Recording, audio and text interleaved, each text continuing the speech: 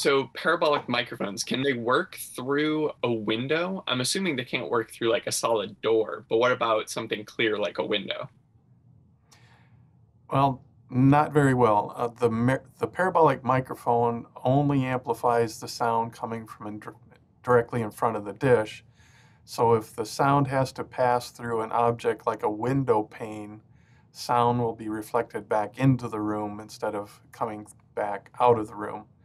Only a portion of that sound energy is transmitted through the window pane, and the same is true with a door or a wall. Very little of that sound, depending on the window and door, or the door and the wall, of course, very little of that sound will transfer through. Most of it will be reflected back into the room. Now, sound can pass through a screen or a fabric. So if the sound source is close or located close to that fabric or screen, you will capture a good amount of that sound energy.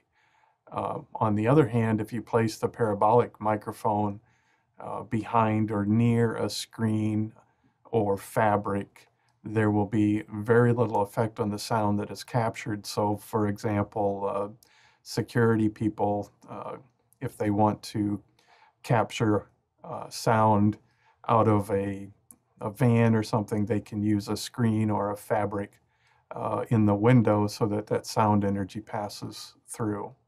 Mm, okay.